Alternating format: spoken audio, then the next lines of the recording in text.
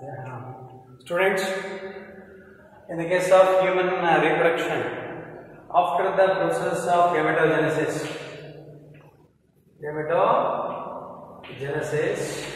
in which occurrence of spermatogenesis and oogenesis. As a result of spermatogenesis, sperms which are produced, in the process of oogenesis, ovum is produced.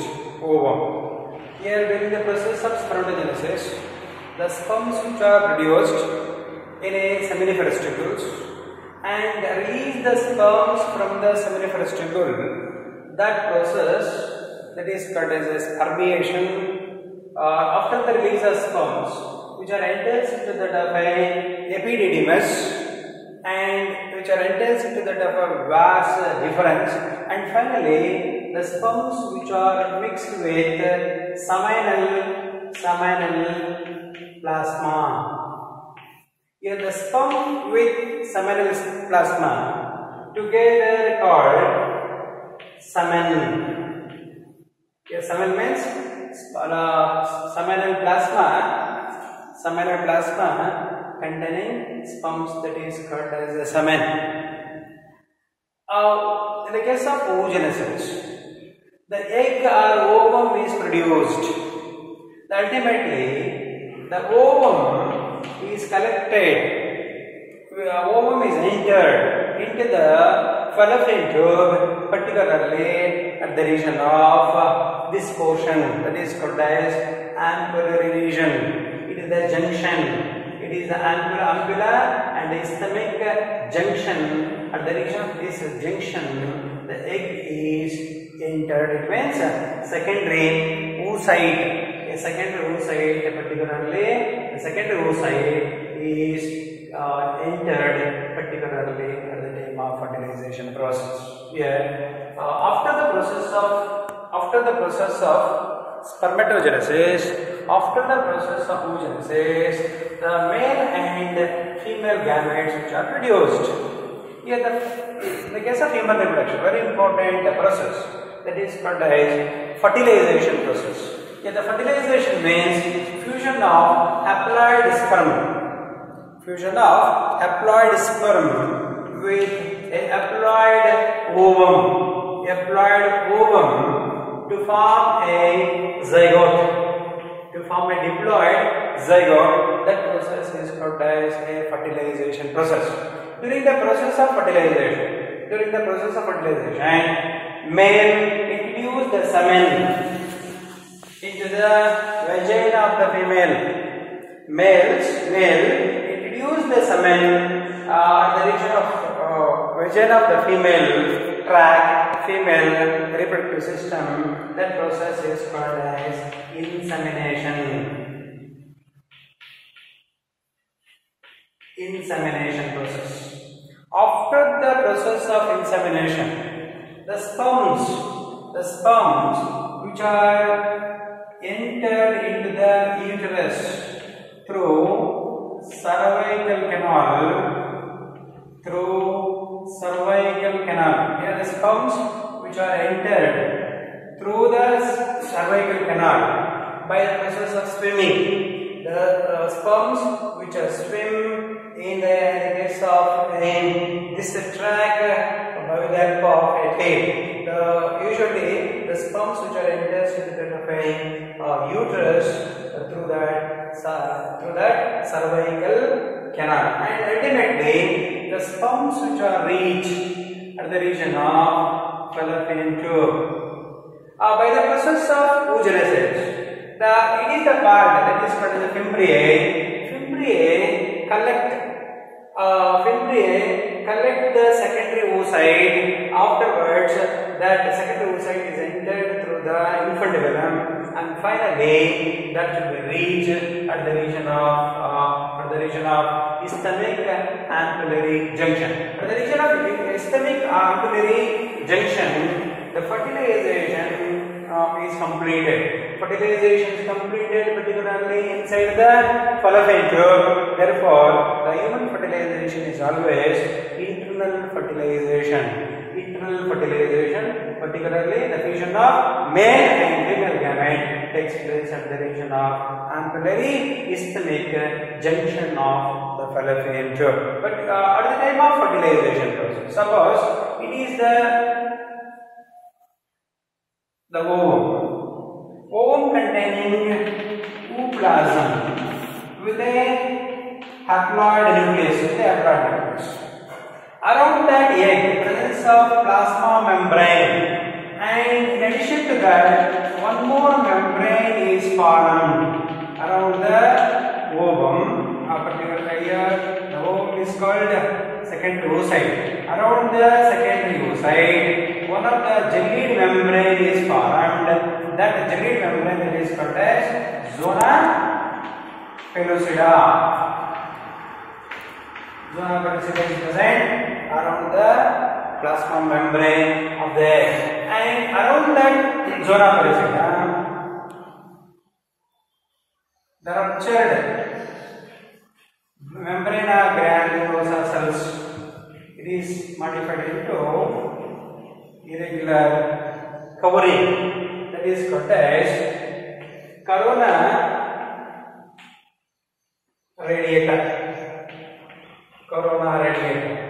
At the time of fertilization process, particularly at the region of this portion, ampullary isthmic junction, the sperms which are move towards the egg are secondary oocyte. The sperms which are secondary oocyte, the sperms which are moved towards the oocyte, secondary oocyte, one of the sperm is passed through corona radiata. Suppose this is the sperm that should be connected, passed through corona radiata and touches to that of a zona pellucida. During such time, the topmost region of the head of the sperm containing acrosome. The acrosome is burst open. Then there is a release of lytic substances. Such lytic substances dissolves the zona pellucida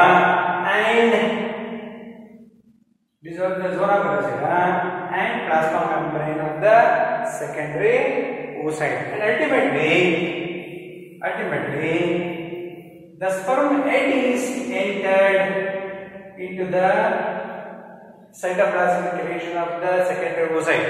After the entry of the head of the sperm into that cytoplasmic region of the secondary oocyte, the corticular granules which are present at the region of peripheral region of the egg, the corticular granules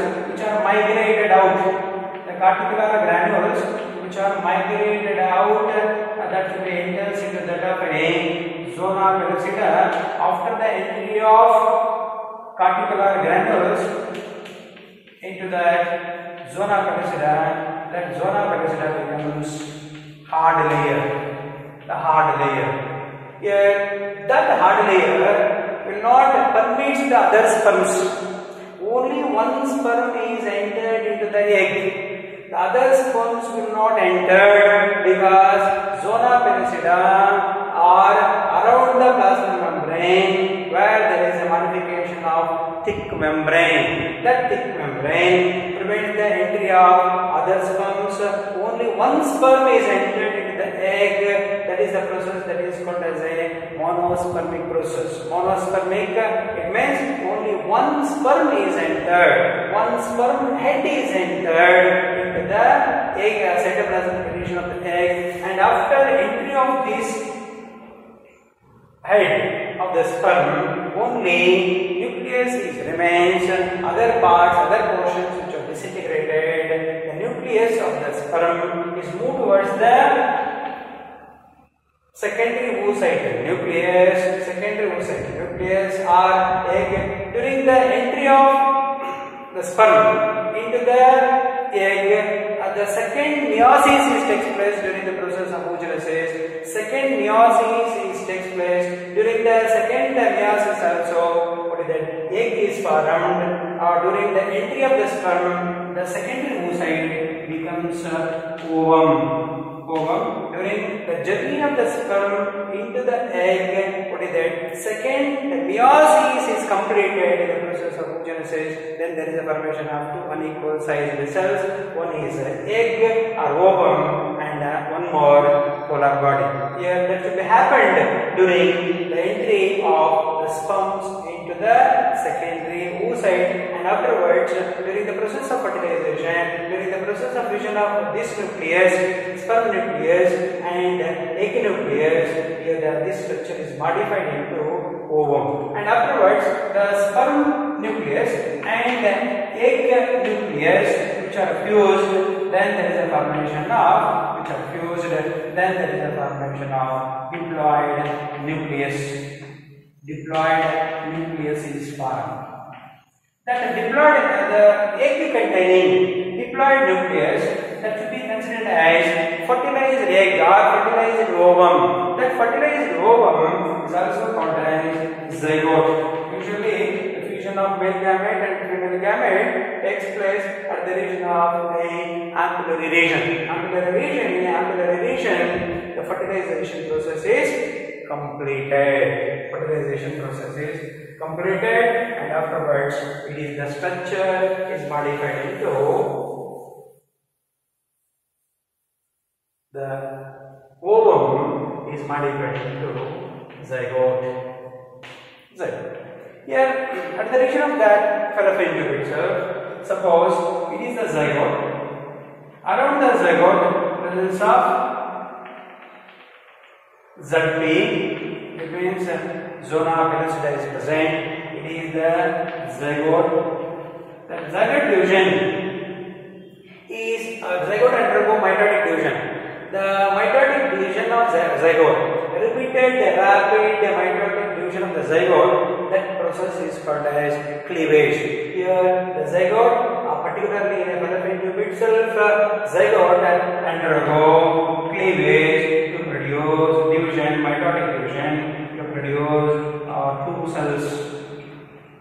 two cells within the zona pellucida. Here these are the embryonic cells. These embryonic cells are called as blastomeres. It is the one that is called as two-celled embryo. Two-celled embryo is formed. A two-celled embryo containing two blastomeres. Here blastomere means embryonic cells. That the division means cleavage is continued. Then there is a formation of four cells within the zona pellucida. 4 cells. It is the one that is called 4 blastomeres which are formed. It is the one that is called as a 4-celled embryo. Then there is a formation of 8-celled embryo. Then there is a formation of 8-celled embryo is formed. 8-celled embryo. Then it is 8-celled embryo, and that 8-celled embryo is modified into 16-celled embryo. Suppose the 16 blastomeres which are occur in the case of one more stage of the embryo. It is one that is 16-celled embryo. 16-celled embryo is formed, and ultimately the multiplication, that means division, is continued. Then there is a formation of one more embryonic stage, that is called as blastocyst. Blastocyst of mammals, that is called as a blastocyst. Here the embryonic cells, it means blastomeres, which are organized, which are arranged into two regions. The outermost covering of the embryo, that is called as trophoblast. Trophoblast layer is formed by blastomeres, and some of the cells which are attached to the trophoblast in one side. These are the cells are called as inner cell mass. It is called inner cell mass. Inner cell mass is formed. The inner cell mass that should be containing blastocyst. These are the cells which are considered as stem cells. These are the cells which are considered as stem cells because these cells which undergo potential to produce tissues and organs. Therefore, these are the cells which are considered as stem cells.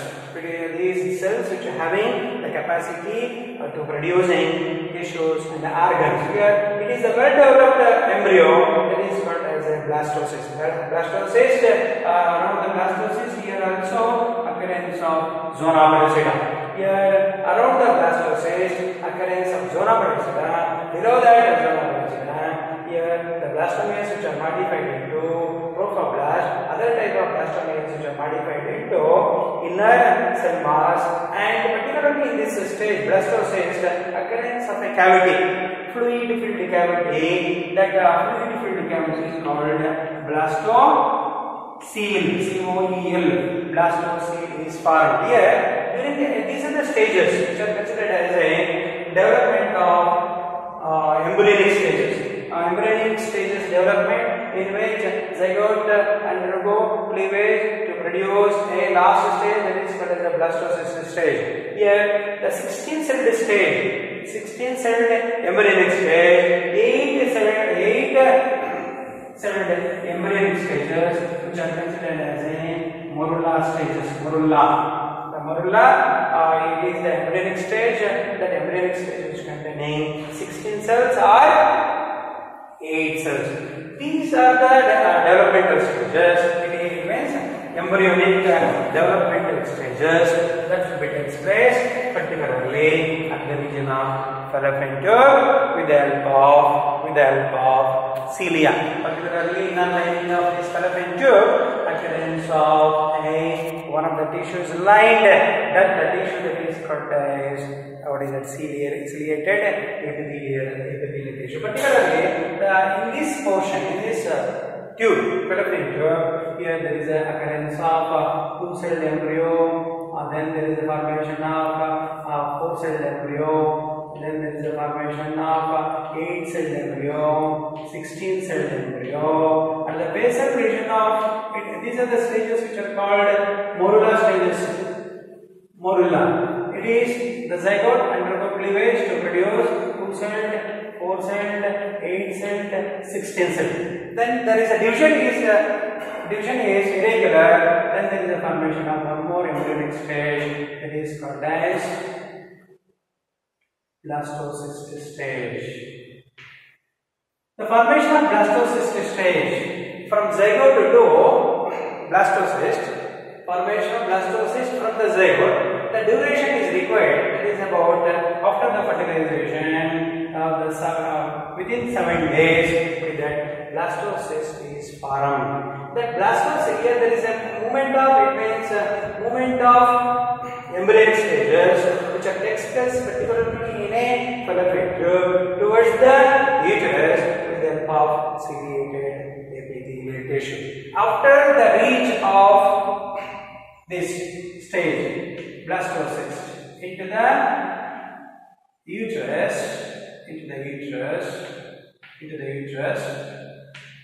the trophoblast cells here during the process of fertilization, after the process of fertilization, the layer, means endometrial layer, becomes very thick.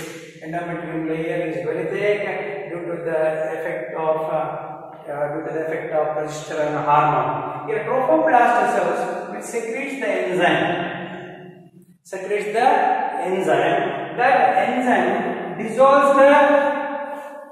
the portion of endometrium where there is one cavity is formed. One of the cavity is formed. Then that blastocyst is embedded into the endometrium. Embedded into the endometrium. Then the cells, endometrial cells, which which covers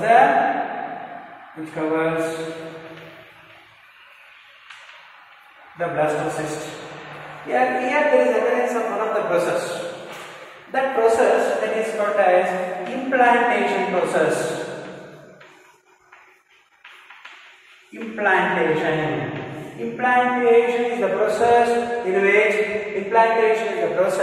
in which attachment of growing embryo, attachment of blastocyst to the endometrium of the uterus,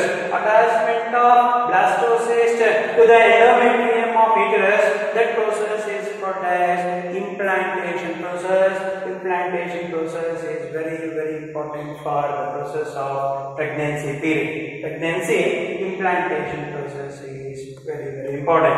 Here the implantation means attachment of blastocyst to the endometrium of the uterus. That process is called as implantation. After the process of implantation, after the attachment of blastocyst to the endometrium of the uterus, here there is a blastocyst which containing inner cell mass or stem cells. Around that occurrence of cells called trophoblast. Here the trophoblast is differentiated into two layers.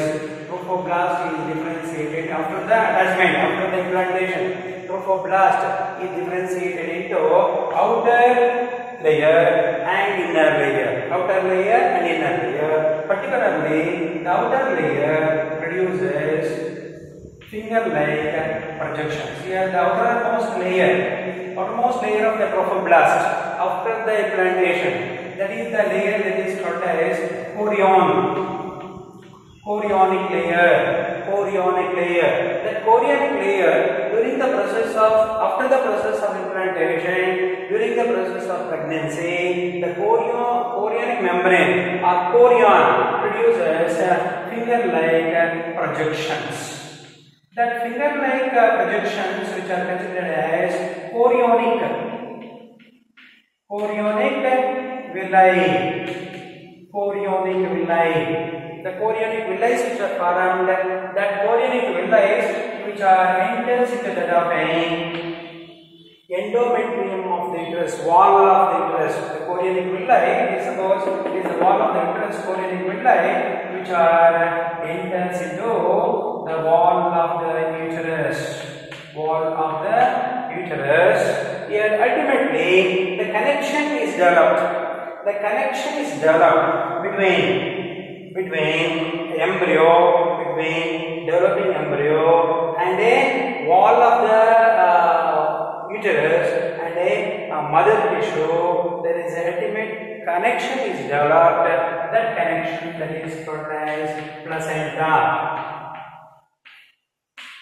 Placenta is developed. Here the placenta means it is the organic connection between mother and developing fetus. Organic connection between mother and developing embryo for the purpose of physiological exchange, that is called as placenta. Placenta is developed between mother tissue and growing embryo. Here there is a placenta is developed. That placenta role is very important. Major functions of placenta. Placenta means organic connection between developing embryo and mother for the purpose of physiological exchange, that is called as placenta. Here the major functions of placenta includes: the placenta provides nutrition and oxygen to the fetus. Provide nutrients and oxygen to the fetus. For that, placenta role is very important. Placenta removes carbon dioxide and nitrogenous waste from the fetus. And in addition to that, placenta acts as endocrine endocrine tissue. Placenta acts as endocrine tissue or endocrine gland because that placenta secretes different types of hormones. Such hormones which are very important for the growth of the fetus. Here the hormones like HCG is the hormone, placental hormone. HPL is the placental hormone. Estrogen and progesterone. These are the hormones which are secreted from placenta of the human. HCG means human chorionic gonadotropin. Human chorionic gonadotropin HCG. HPL means human placental lactogen. Human placental lactogen. In addition to that, estrogen and progesterone hormones which are secreted by placenta. In addition to that, during later stages of pregnancy, from the ovary of the female, one more hormone is secreted. That hormone is called as relaxin hormone. Relaxin usually secreted from placenta. Not produced from placenta. The relaxin is produced from the ovary of pregnant female. The ovary of the pregnant female produces one more hormone that is called as relaxin hormone. In addition to that, placenta stores food materials like glycogen,